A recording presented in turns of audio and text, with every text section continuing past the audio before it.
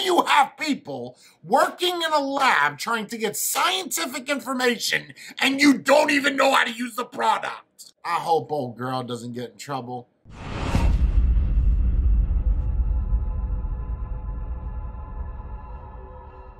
Oh man, is this gonna be a different video? What is going on, everybody? Jay Hayes here. Let's put that on record. I have no idea why that dog is in the scene. Hold on a second. There he goes. All right. What's up, everybody? Jay Hayes here.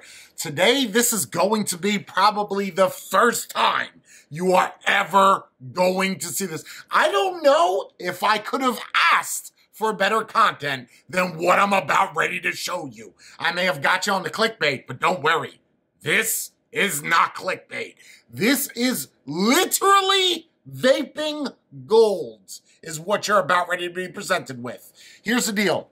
I'm sitting here playing my game, doing my little whoozy jam it, just doing whatever, not really, doing anything vape related. And then a lady comes in. Now, because we're in Edison, New Brunswick is right around the corner, and they'll come in every now and then. They've done the test where they left the little things on the wall and just little things all over the place to test vaping and air. And I don't know if a lot of people know this, but Rutgers is very much against vaping as a whole. So anyway, someone comes in and they're like, listen, I got this product that is not working. Can you help me? Because we're doing a test on it. So Bree looks at me and I look at her. I said, It was kind of like she did like a little innuendo, like, turn around. And I said, oh, I got this. So I stood up. And then I proceeded to have a conversation with her. Now, I'm going to show you the video. I'm going to show you the audio. And because we're in New Jersey and I have two signs that are visible right at the front door here and right over there, showing you that all audio and video is publicly available. It is all recorded. This is not being used for legal precedents, but I figured you'd want to hear this. So I'm going to kind of give you a little TLDR, but I do suggest you listen to the rest of this damn video. Because I'm not even going to look at the phone because that is not important right now. What is important for me to edit this and get this on the net tonight? This is number one. Basically, in a nutshell, and you're going to hear everything that I'm telling you right now, I will say to this individual. What they were doing, well, let me just let this play for you and begin. I can help you. Okay, and do you have your ID? Yeah. So, my boss bought this vape here at Rutgers. We're doing experiments with it. Okay. And it's leaking every time I use it. So, I wanted to see if you can see if it's assembled correctly. I can't physically touch it for you. It hasn't been used by any person. So where did you buy this product right here, this one? Mm-hmm. And you're blowing the cloud into, for what's the purpose of it? This is scientific purposes for the lab. So the people that are all doing this don't have the experience to figure out why the product doesn't work anymore? You have to understand from my position as a business owner, for someone to bring in a product that we didn't sell them, right, that tells me that they're working for, or not working, testing, so to speak, for scientific reasons about a product, that with all the knowledge that you have there to test for science. Why it's leaking, because nobody vapes in the lab that I work in. So then how is it being blown into a tube if nobody vapes? Right, so someone has to be blowing it into a tube, no? Press the button with the tube over it, and it doesn't even emit a lot of smoke, and it leaks out of the airflow. So nobody vapes to figure out why it's leaking. I changed the coil today. I cleaned it. There's extra parts in here that I don't even know if they belong in here. Yeah, I mean, so there's a USB in there. Yeah, that's to charge it. And sure. There's rings in here that I don't know if they're spare parts. Yeah.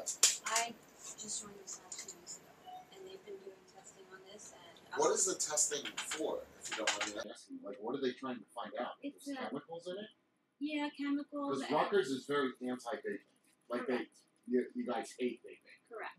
So you have to understand my position here as someone that promotes vaping to help a university out that despises us. It's very Right. difficult. So they're just testing for like heavy metals because there's preliminary data coming out Sure. all the crap with Sure. school and Sure, stuff. sure. Yep. So this lab is a neuropsychology lab that focuses on the brain and smells. Okay. So that's why he took up this project. Okay. But we just can't figure out. We just need to make this work.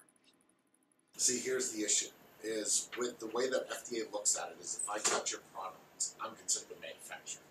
So Can you tell me what to do? I could attempt to. Yeah. What happens when you press the button 5 times? Oh, When I press the button for like 8 to 10 seconds, it stops.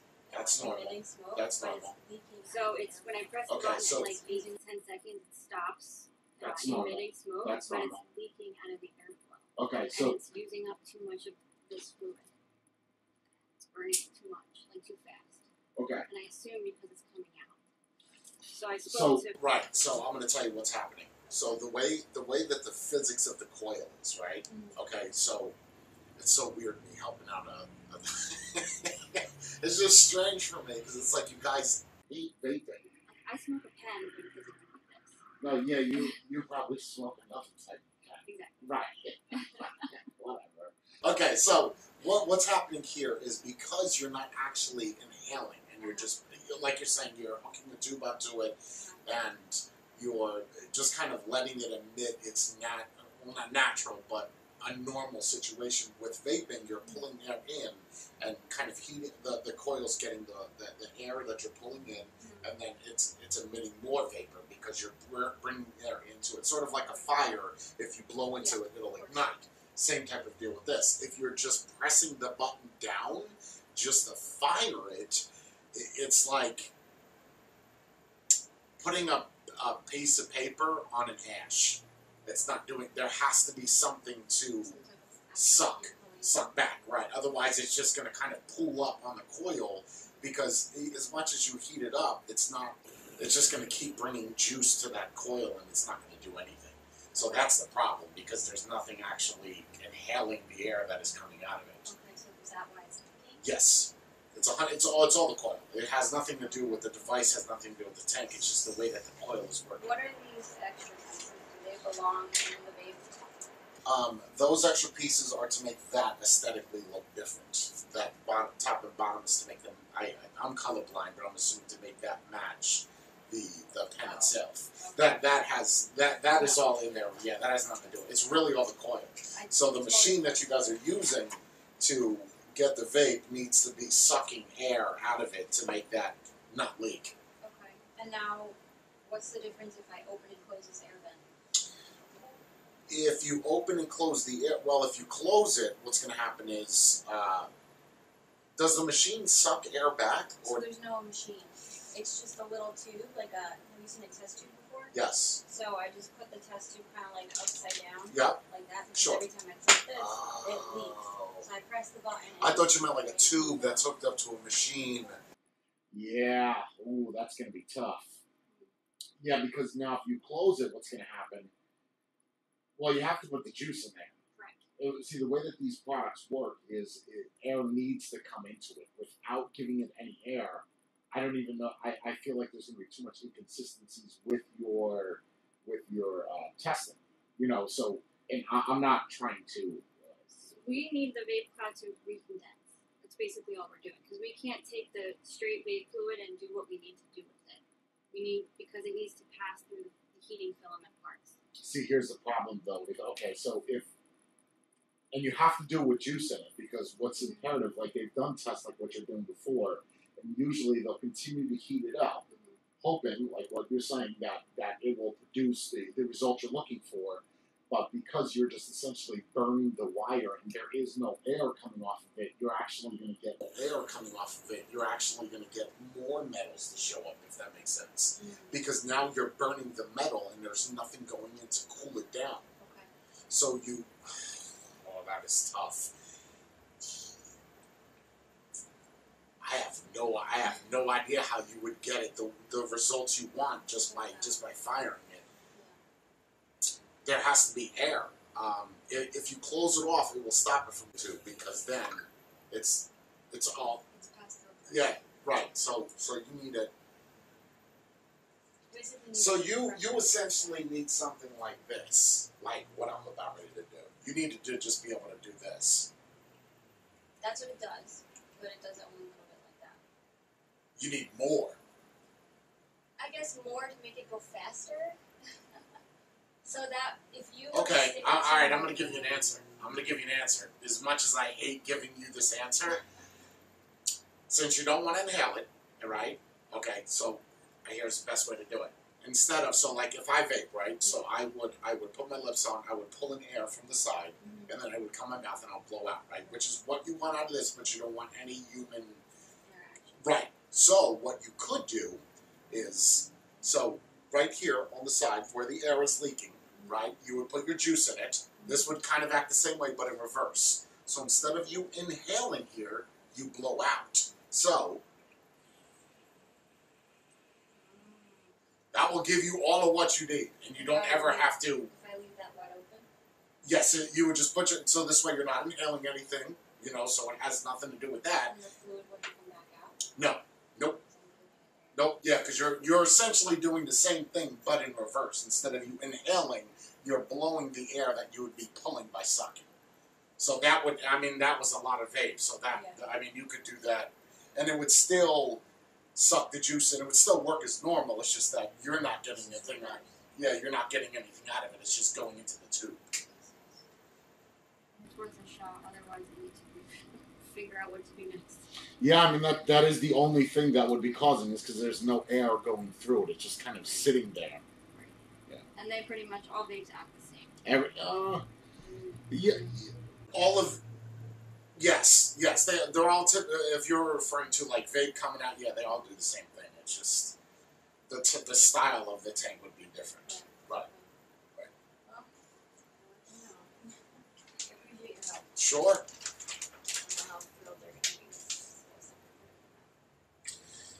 Why are they so anti it? Why? I don't know. I just need it for credits.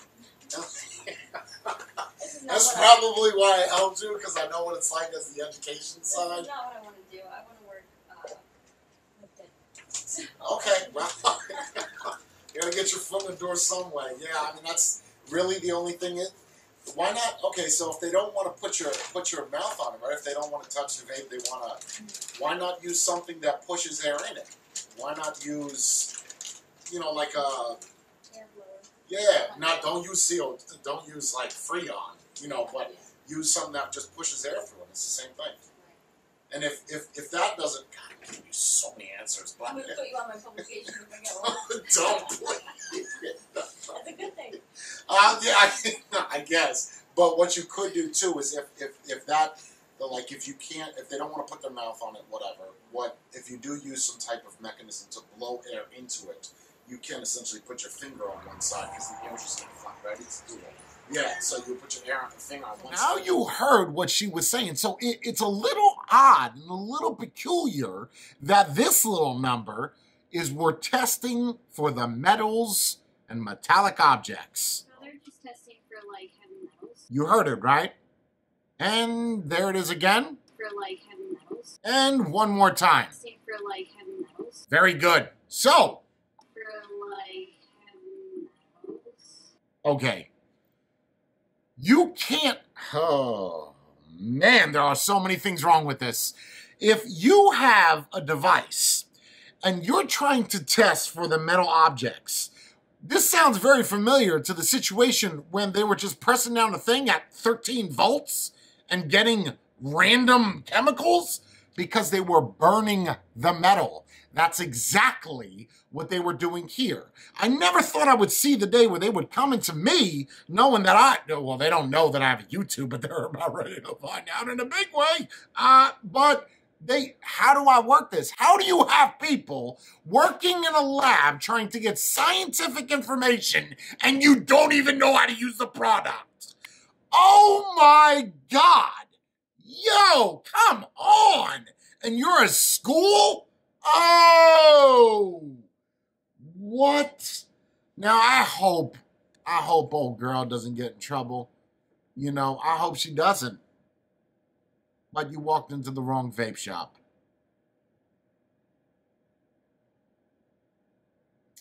If you're going to try and burn the industry down and do all these tests, and Rutgers always puts out negative stuff for vaping. Always. Well, then I'm not even going to put any negative information out. You put it out there. You said it.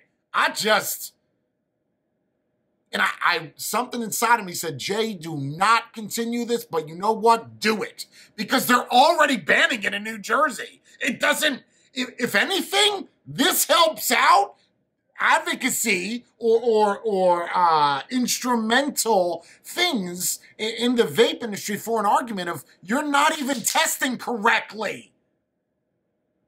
Like she had a little Rutgers jacket on. I didn't ask for an ID. I don't think you get those when you, I mean, I didn't get one when I went to college. You might get like a little clip-on jammy with a pocket protector and a pen with 6 inks. You might get that. I don't know. But I'm just telling you, the fact that they're testing it and they don't know what to do because it's leaking. And I have to break it down for you how to get airflow in it. I get it. You know, she's learning. She's young. I get it. But you heard her. She doesn't even want to work in this field. I want to work with dead people. All right. Okay. You know, someone's got to do it. I heard morticians make that funny money. No pun intended. So, there you go. That's the video. Hope you enjoyed it. I don't know what more you could ask for aside from, wow. You're just going to fire it with no air and expect results. And the results that you do get are going to be skewed. And then you don't even want to put your lips or your fingers on it? You can't tell me that there's not someone in that lab. And you heard her, though. What did she say? I use the other type of pen. Oh, shit. You just burnt your own bridge. Ouch! Well, do I really need the ending? I've kept it real. Have you? Jeez.